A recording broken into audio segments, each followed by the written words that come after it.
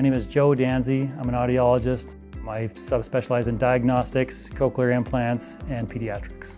I work at the Hearing and Balance Institute of Utah. We have 6 audiologists, 5 general ear, nose, and throat doctors, 1 otologist, and 1 pediatric ENT.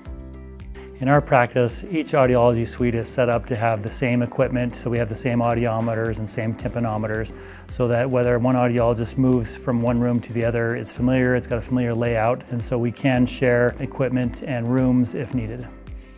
The TympStar Pro is unique for us in that it is very comprehensive. We can use it on any of our patients, whether it be simple tympanometry or advanced diagnostics with their middle ear problems.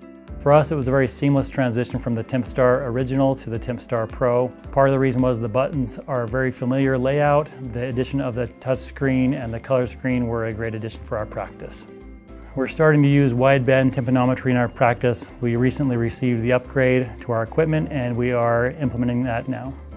Part of the reason is we can see typical patterns that occur with middle ear disorders such as otosclerosis, disarticulation of the ossicles, middle ear effusions, and things that way. With one sweep, we can get all the information we need, both our standard tympanometry as well as the wideband information.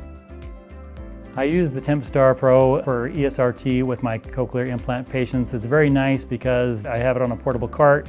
I can move it close to the patient. It gives me very clean tracings and recordings, and it's very reliable when we're doing it. We use reflex thresholds frequently, and part of the reason is in an otology office we have a lot of patients with otosclerosis or inner ear disorders such as enlarged vestibular aqueduct. So reflexes are very important to be able to help with differential diagnosis. For our reports, we use GSI Suite, and the reason we do that is we can create customizable templates that work very well for our practice, and also we have GSI equipment, and so all of our results, whether it be audiometry, OAEs, or tympanometry, integrate into the one software. I'm grateful for GSI to produce great and reliable equipment, and we look forward to the advances in the future.